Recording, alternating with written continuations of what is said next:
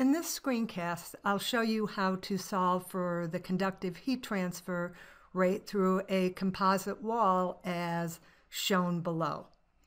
In order to solve using our thermal circuits, first of all, we have to assume that the surfaces normal to the x direction are isothermal.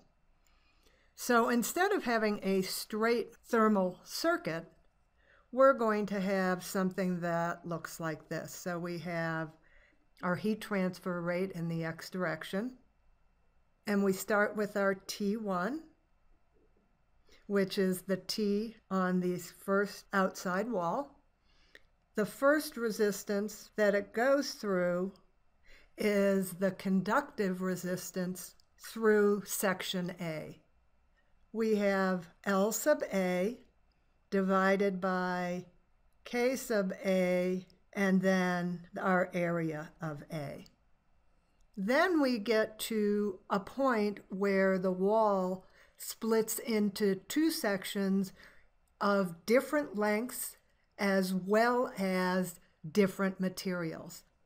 However, instead of continuing with a straight line, we split this off so that there's one resistance that goes with wall B and one resistance that goes with wall C. And these resistances are conductive. And keep in mind, when we talk about area, we're talking about that cross-sectional area that our flux goes through. Then we end up coming through our final part of the wall that we'll call D, and it has its own conductive resistance. And then the end of our thermal circuit is this T2, which is the temperature, the outside temperature of the final wall. Our thermal resistances are therefore going to be written such that our first one, LA, divided by the thermal conductivity and its area. Then we'll look at the last one, LD, divided by its thermal conductivity and area.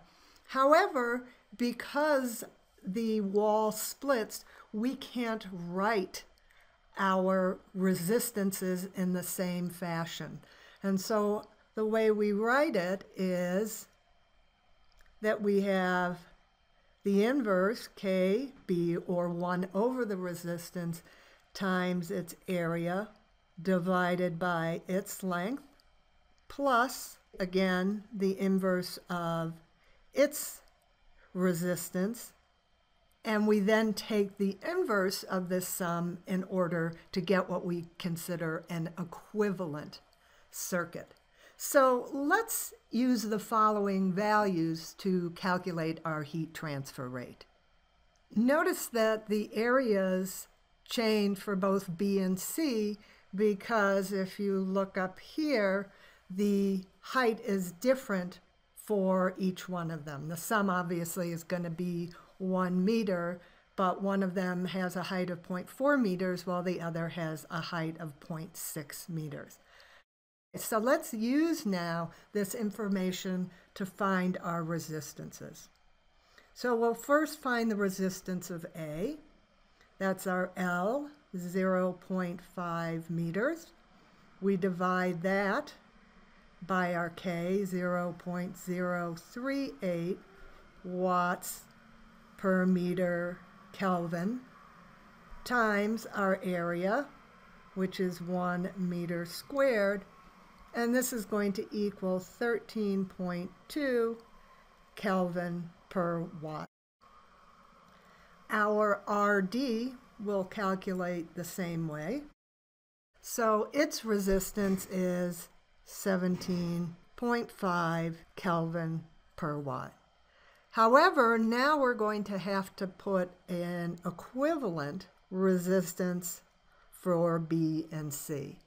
And so what this is going to equal is, for B, 0.12, here's our thermal conductivity, watts per meter Kelvin, and this is multiplied by its area. And notice that this is just the inverse of the resistances we wrote before, obviously with their own numbers. And so we do the same thing for our C. And so when we calculate this, what we call equivalent circuit, we end up with 0.47 Kelvin per watt. If we want to calculate the heat transfer rate, that's just the difference in temperature divided by the sum of these resistances. So that's going to be 55K divided by, now we just sum these all up, 13.2 plus 17.5 plus 0.47, and these are all in Kelvin per watt. And when we calculate this, we end up with a heat transfer rate of 1.76 watts. So if you notice here, instead of us being able to use our standard thermal circuit where we just sum up all of the resistances, because of the split in this wall right here, we're going to have to create an equivalent resistance for those two parts of the wall and find our heat transfer rate using that.